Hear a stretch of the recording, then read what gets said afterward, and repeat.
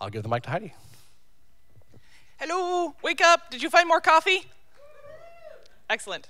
All right, I'm going to do the Devil's DevOps, which is an exploration of DevOps terms because I feel like we have a lot of internal knowledge that we haven't shared adequately with people who are new to the space. So I decided to write a glossary in the spirit of Ambrose Bierce's Devil's Dictionary. Infrastructure is the teetering edifice that we labor to simultaneously uphold and reform, sort of like changing the tires on a moving car. Continuous integration is the exciting state of never being sure you didn't just break something. Because if you're always deploying and integrating, you're always at risk for having broken something, right? Yay, continuous integration. The cloud has several definitions. The first is other people's servers. The second is an abstraction layer for spending money that you couldn't get hardware budget for. And the third is the vaporous form of pixie dust. Like, we're going to send it to the cloud. Deployment is when code escapes into public view, leaving a wreckage behind it, or sometimes it's the thing that just took down your production environment. Testing in production is a variant pronunciation of YOLO, which is you only live once. It is also an excellent way to find errors at scale. In case you were worried that you didn't have enough errors, we can now make them bigger. Mean time to recovery is how much a client yells at you while you're trying to get the system back up because they're super angry. So like, how long did you get yelled at? That's your mean time to recovery. Agile is a design perspective centered on moving fast and dodging any kind of definition or deadline. Just in case anybody tries to nail you down on when something will be done, say, can't do that, we're doing Agile. Automation is the process of making things fail consistently and predictably with no human oversight. Because God knows we don't want to have to fail things all the time ourselves, our little fingers get tired. A microservice is a small, independent operation that multiplies the complexity of your testing combinatorically. Every time you add a microservice, you've also added a whole new testing suite of nightmares. Technical debt, the development version of student loans, perennial, hard to discharge, and how you got here in the first place, right? Maybe just me? Container, a box to put inside another box, running on a box that you can then use to ship boxes, at which point you just start going, Docker, Docker, Docker, Docker. Silo, a security device to prevent the accidental transmission of knowledge from one part of your organization to another. Very effective. Nines. Nines are a unit of failure. The more you have, the harder they are to maintain.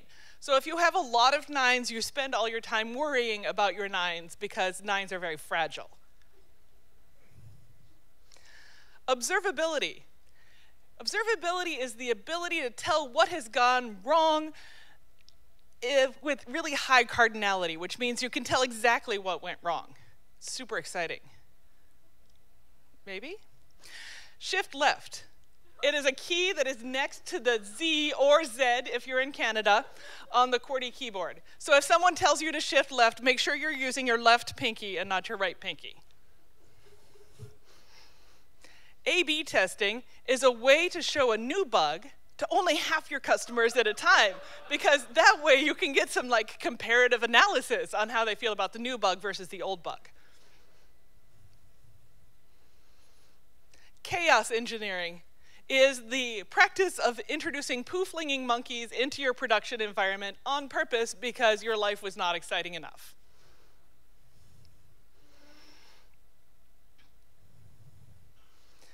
Event-driven architecture. That's when you've designed a system around messages being sent and received. Probably. Nothing could go wrong with this plan.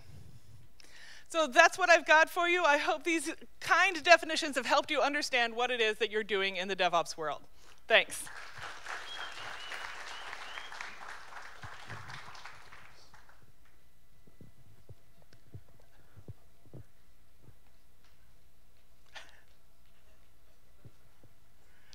Hello, good afternoon. Good afternoon. I'm Raja. I've been working with innovation for past 7 years. Let me ask you this question before I begin. How many of you think you're innovative? Quite a few. I like the laugh. Well, I like the quote about Mark Twain, and my entire journey with can be summed up with Mark Twain's quote. The quote goes like this: "It's not that you do not know that kills you. It's what you know for sure that isn't true." I like the quote because the second phrase of it is where I thought I knew something, but that wasn't true. So this was my team. We had these 3 rules. And the objective was the team was to prepare or generate more ideas to have innovative projects running around the organization. And we followed a standard process. You brainstorm, you ideate, you integrate, you iterate, and you deploy it. It was a very standard approach. And I want to focus on the first 2 steps, the brainstorming and the ideation steps. We started off really good. But then, over a period of time, which is 3 months, we weren't able to generate enough ideas. And we were trying to struggle with this sort of small team who identified themselves as innovative, who identified themselves as creative. And we couldn't able to generate more ideas. And we were really lagging in our innovative index across the organization. And that's where I learned that if you want to have more and more ideas, then you should have even better people running or preparing the ideas. And we followed other different approaches. These are the different approaches we followed. And I'm sure most of the organizations follow these approaches. But all of them failed because we are running with the same people who are already identifying themselves as creative. Whereas we are ignoring the rest of the population who are creative, but who do not believe that they are creative. And I like this quote about Linus Pauling, which says, if you want to have a good idea, then you should have a lot of ideas. The problem is, we are focusing on 10% who are already identifying as innovative and leaving the rest of 90 people. I've learned these 2 myths. The first myth I've learned about innovation is a talent, which is completely wrong. Innovation is a skill. It's not that only certain people are gifted with it. We can learn, it can be taught, it can be preached. The second myth I've learned is about innovation versus creativity. Whenever we talk about innovation, we kind of relate it to an artistic skill. Oh, I'm not creative. I'm not the artistic type. I'm not the musician type, which isn't, again, wrong. When you talk about these things, you leave the rest of the population, which is 90% of them, who think they're not artistic, who think they're not creative. So those are the 2 myths I've learned. Well, what are the steps to generate more ideas? The first step is to build that creative confidence. We all, as kids, have been creative. But down the line, as we grow up, someone would have told us, that's a bad idea. That's the worst idea I've ever heard of. You have to educate the rest of the population who have left out that they're all also creative. That's the first step in kind of educating them about the creative confidence, giving them the confidence that they are creative. The second step is breaking the barrier. The second step is about building that creative confidence, be it as simply as having a chalkboard on your walkway, on the aisle, or having the collaborative workspace. Kind of once you see that the creative confidence budding up, help them build that creative confidence. And the third is almost a result of these first and second step, where you break that barrier, where you see the rest of 90% of crowd who have been left out in this innovation drama joining you. I want to tell you this personal story. When I was growing up, I had this neighbor kid. Her name was Deepthi. She was 4 years old. We were playing, and she was eating chips, and I was fond of chips. So I asked her, can you give me a chips? She gave me 1 chip. I said, I'm a big guy. Give me at least 2. She took the chip back, broke it into 2, and gave it back to me. See, kids are very creative. Kids are they're not afraid of social rejections. When we were kids, we weren't afraid of being creative. We weren't afraid of failures. How many of you see a woman in this picture? How many of you see a man in this picture? How many of you see both of them? Is there anybody in this room who do not see either of them? That's my point. Everybody sees things differently. Everybody is creative. Everybody have their own perspective. We have to capture, we have to utilize, we have to leverage the population which has been ignored all along in this innovation drama. That's where the problem with the hackathons. We invite people who are already identifying themselves as creative, but then we need to engage all the people who have been left out. And that's my quote I want to sum up with. Every artist, every child is an artist. The problem is to remain an artist as you grow up. Thank you. Smooth, Raj. Well done. All right. Sure? All right. Here it goes. Hi, I'm Odie. I work for Optum. I'm going to talk about operations. So this segment is brought to you by the letter O. Coming next, I want to see a show of hands of who loves themselves some operations. There's got to be somebody. All right. Those who aren't holding their hands up, look at you with lots of love and think you are one twisted individual. So who does your operations? You probably know. I'm not going to make any generalizations about the kind of people that are doing operations, what your teams are like, but if you don't know your operations team, go find them, go meet them, talk to them, find out what their day is like. So there's a lot out there. I'm not going to spend time on what their day is like. But this is where your great ideas meet reality. It should be fine, right?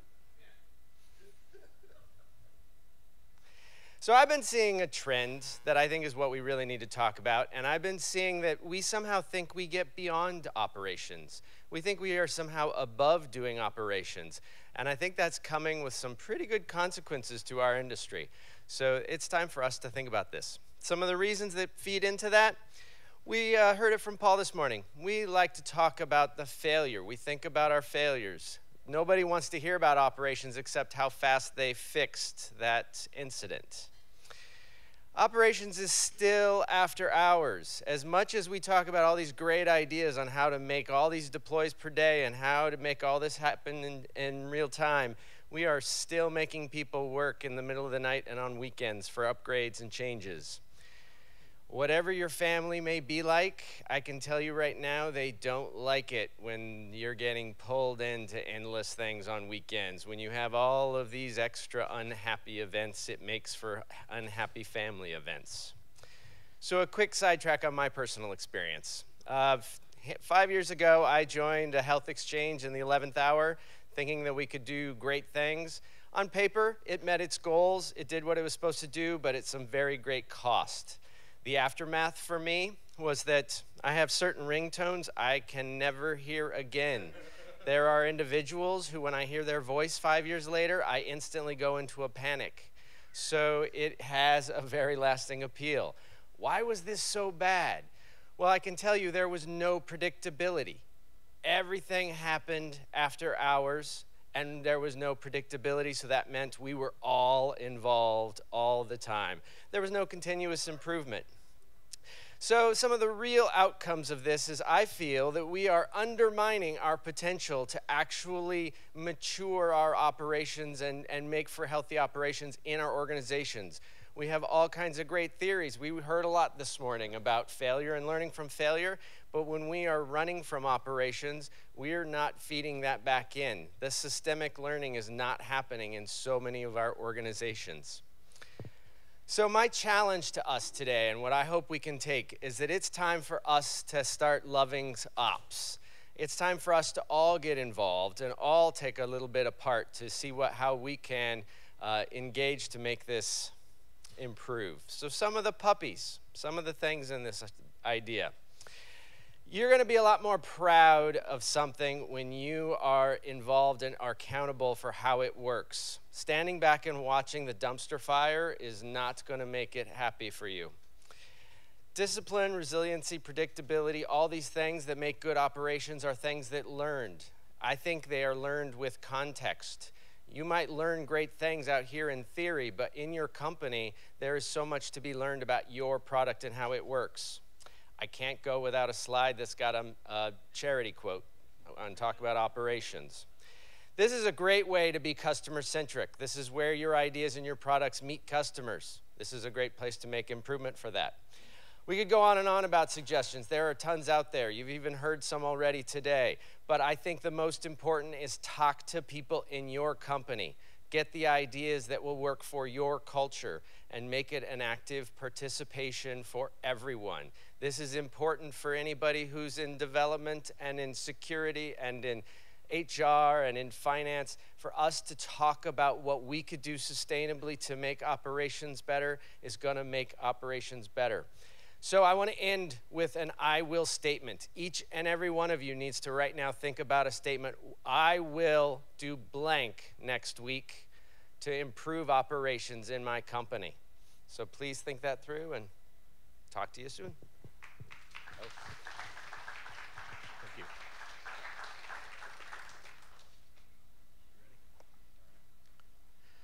So I believe as DevOps practitioners, we have a lot to learn from Wildland firefighters.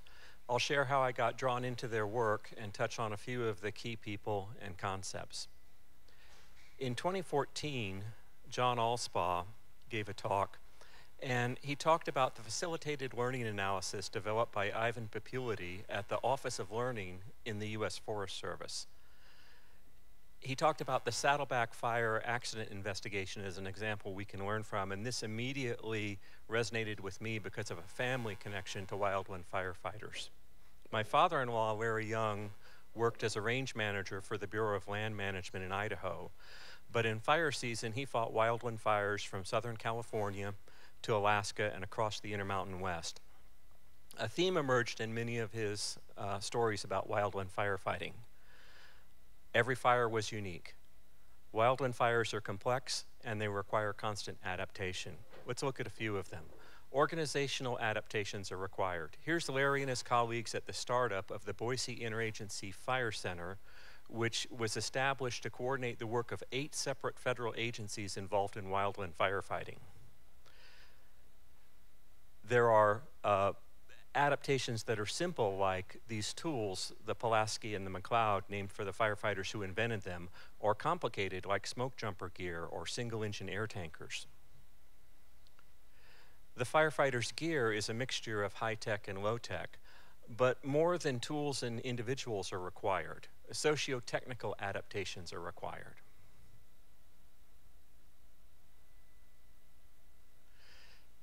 Every member of the multiple crews here itself is a complex and adaptive system, and their off-site weather and logistics and other teams that all together are an example of what David Woods has called the complex adaptive universe.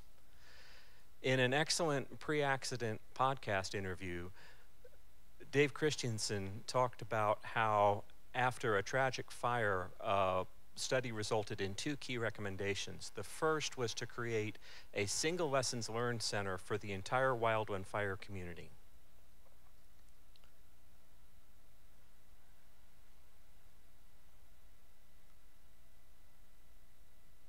And the second was creating this wildland fire leadership development program, which had a mission to help promote the change of culture in the wildland firefighting community.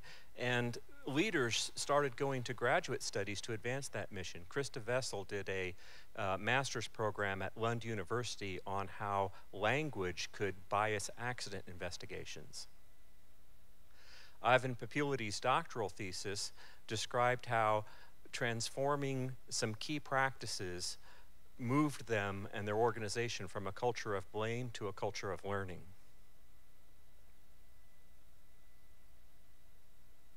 Joe Harris investigated how the military practice of staff rides could be adapted to their needs, and he created new learning products that enabled the impact of a staff ride, but to reach a much larger audience. These 2 images link to video versions of staff rides, a long one for use in a case study and a shorter one that's on the TED-Ed platform.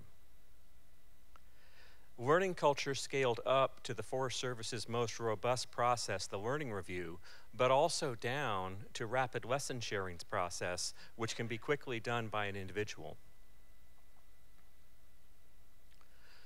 Margin of maneuver is a method for assessing whether options and adaptive capacity is increasing or decreasing. It's been incorporated in learning reviews, and it's taught to individual firefighters to help them make tactical decisions. Sarah Brown's webinar is an example of how firefighters' transformation to a learning culture helps them to tackle difficult and uncomfortable issues that still remain in their culture. If you're interested in the deep dive, I put lots of references here. A good starting place is Ivan and Krista's most recent paper down at the bottom of the references. If any of this sounds of interest, we can pick that up in other conversations later in the conference or in open spaces. So I'd like to thank the Wildland firefighting community for openly sharing their knowledge with us, and thanks to all of you. Good job, Matt. Thank you. Hey, everyone. Last but not least, my name is Matt Westgate. Thanks for being here. This is my first time speaking and attending at DevOpsDays, and I feel welcome, so thank you for that. I'm going to talk about psychological safety and DevOps. I'm really interested in how DevOps gets sparked within an organization, and I believe that in order for a DevOps culture and practice to thrive, you need to have two things. You need to have safety and collaboration, and there's lots of research on both of those things, but we're only going to dive into the safety side today.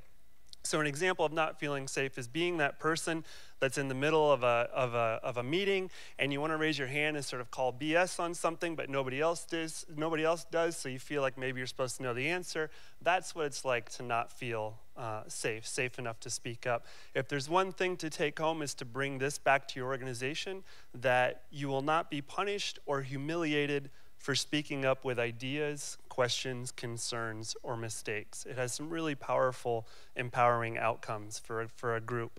An example of that is I was working on a large database migration project, and during the migration process, we had an off by one error on the user ID profile.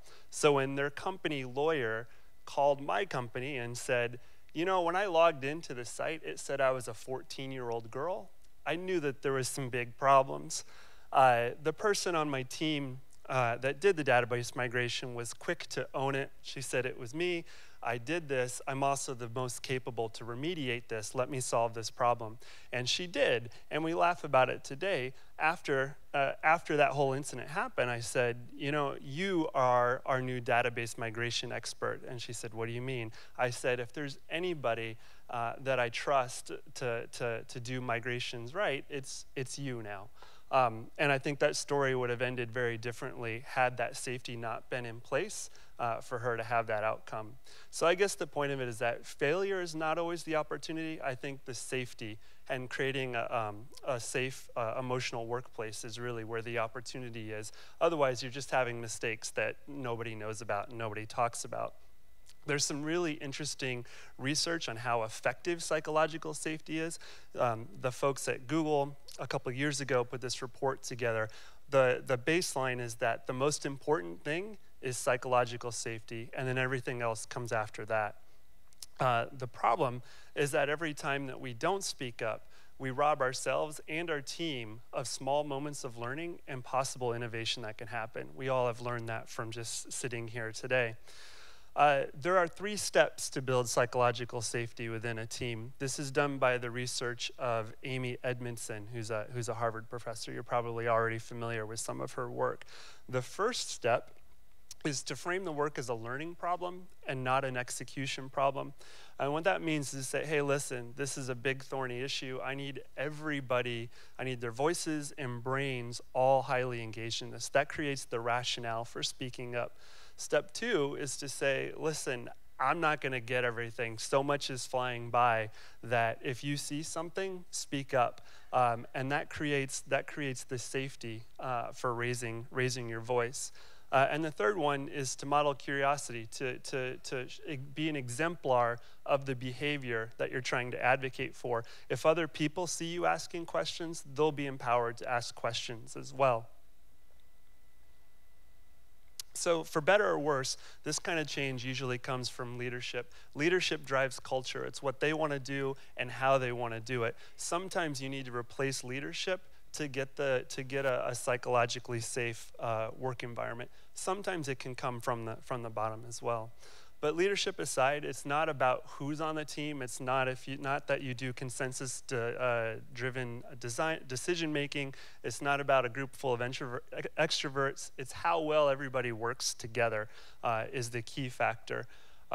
Once you start to have that in place, don't start doing a bunch of top-down orders on what needs to be fixed. Your team is out there on the front line. They know where the problems are, and use that to figure out how to automate together. Some of my favorite tools for collaboration are version control, code reviews, and preview environments. They may be very basic DevOps tools, but they also, I think, put a focus on safety and collaboration. Or, as one engineer said when they reviewed my slide, they say, listen, I can sum it up for you. When a team has empathy, trust, and openness, DevOps tends to follow. And they said, pizza isn't bad either. Thank you so much.